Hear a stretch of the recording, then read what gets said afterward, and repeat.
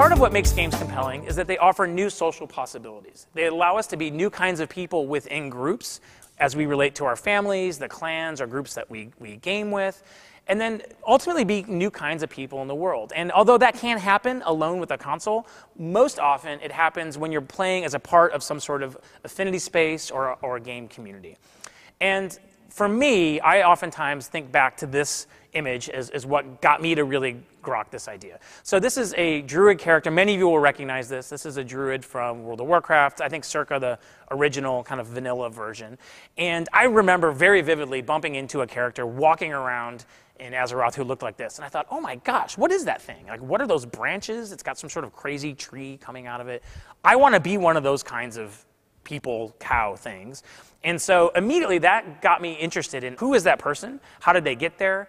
How can I become that kind of character? And then what's my job going to be in this world if that is me? So am I a healer? Am I someone who is doing a lot of damage? You know, what does it mean to be that kind of a character?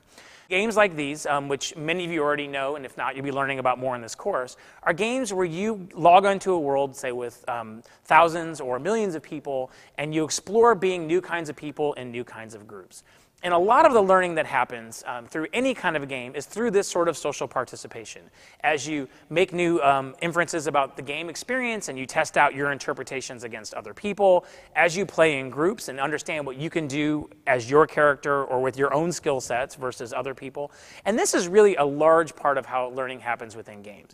So in terms of designed experience, we can think of one, the game as a system that you're interacting with, but then two, this encompassing social sphere.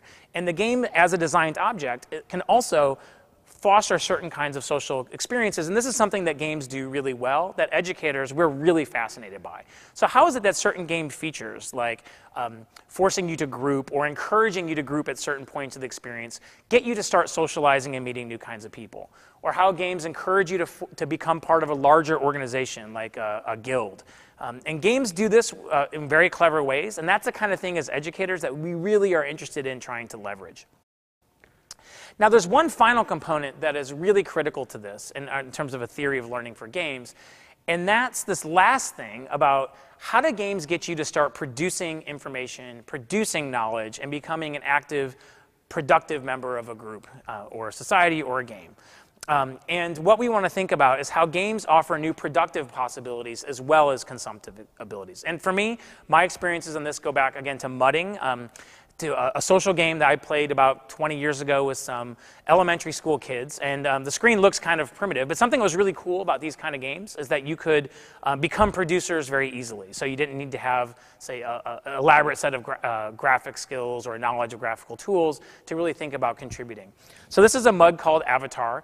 This was a game that I played, and I learned about it actually while I was a teacher at school. I was teaching with Janet Kretschmer here, and she confiscated a note from a kid in class that said something like this: 4 East, 5 South, and 6 West. And if you played a game like this, you know what this means. We didn't at the time. Like, what in the world are these things? And I had played some games similar to this, and I looked at it and said, I think these are directions, maybe? These looks like coordinates. And so we grabbed the note from the kid, who actually promptly tried to take it and put it in his mouth and swallow it. Like, you can't find out what we're doing.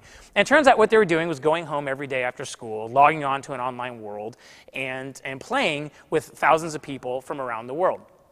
And Janet's first reaction was, oh my gosh, you mean you're going home and logging online with strangers from Europe and God knows where, playing? And her second thought was, do your parents know about this? And then next was, Kurt, you've got to see this. This thing is amazing.